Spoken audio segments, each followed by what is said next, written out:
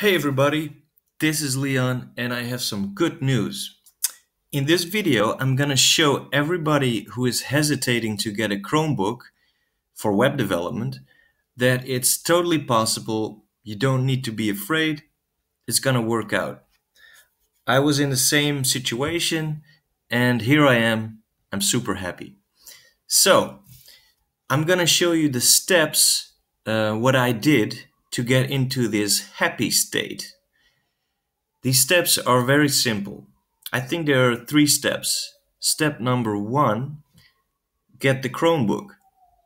Also get one which is kind of like a high-end Chromebook. There are also some kind of watch YouTube video only Chromebooks, but I think you want to get a higher end Chromebooks. And the good news is they're getting better and better and better. Don't worry about the hard drive size.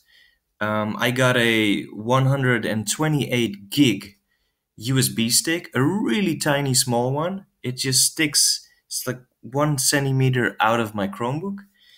No problems at all.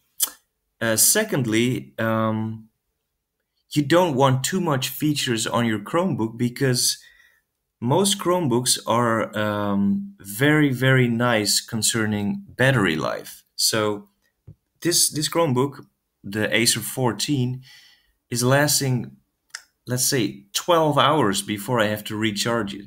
That's great. I'm so happy about that. I can just go anywhere without having to worry about charging. So, step number two is put your Chromebook in developer mode. If you don't put your Chromebook in developer mode, then you won't be able to get into the terminal. And for obvious reasons, the Chromebook is very practical, very simple. So in order to get a terminal, you need to put it in developer mode. Once you've put it in developer mode, you can just press Ctrl Alt T and then you'll get this terminal. Boom. You only have to enter shell like I just did, and then you're in your Gentoo Google file system. The only tip is don't mess with this file system. The Chromebook is really great because it automatically patches your Linux system with security updates, the latest Chrome version. This is really sweet. Like all the stuff you don't want to do. So, because you want to keep this the way it is, there was a really cool guy who wrote a shell script called crouton. What crouton does is it will set up a Ubuntu or Debian file system in your file system. So you can mess with that instead of the Google file system. So once you've installed that, you can just enter this to enter your Ubuntu system. Actually,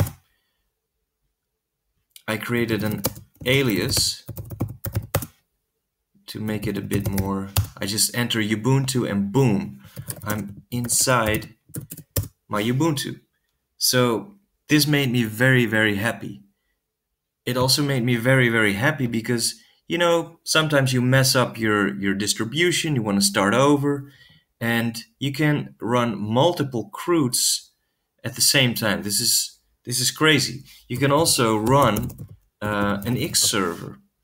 Honestly, I'm not really using this graphical Linux stuff because the App Store, or let's say the Chrome Store, and the App Store, there are plenty of cool apps there. There is, in the Web Store, there are Chrome extensions and Chrome apps. The only difference is that Chrome apps can do more, like access to the file system, etc. And the Play Store, also really cool. There are plenty of video editing apps and other desktop apps.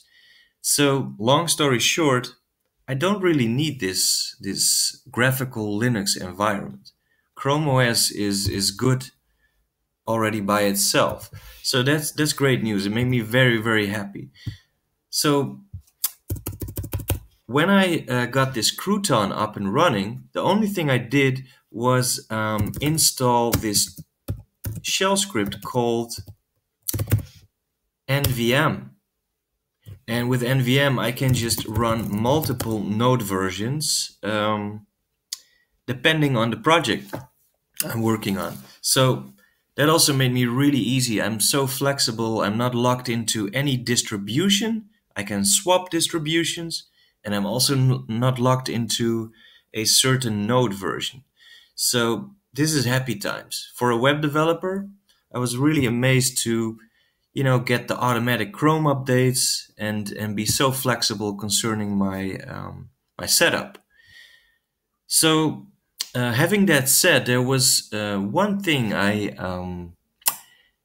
I needed to work around, which is actually the file system. You have a crude file system here,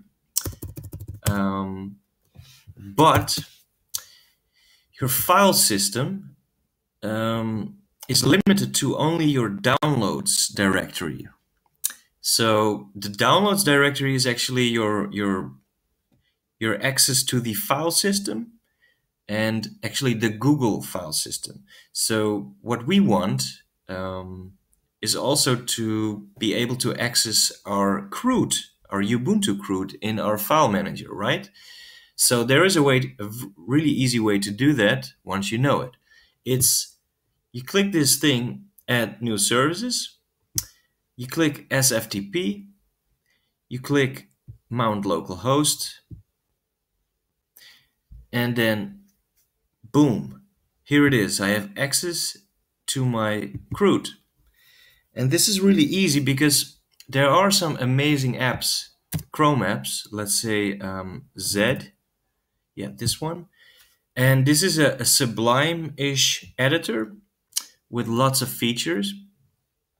And even though it has great support for mounting GitHub repositories, etc., remote folders, you can also just click local folder now, and then it opens the file browser, which contains your mounted folder, and then you can just open a project. So you have access to your crude. And this took me a bit to figure this out, but this is a really easy way to do this. So is there more? No, not really. This is actually I think a proof for people who are hesitating, like, should I get a Chromebook for web development?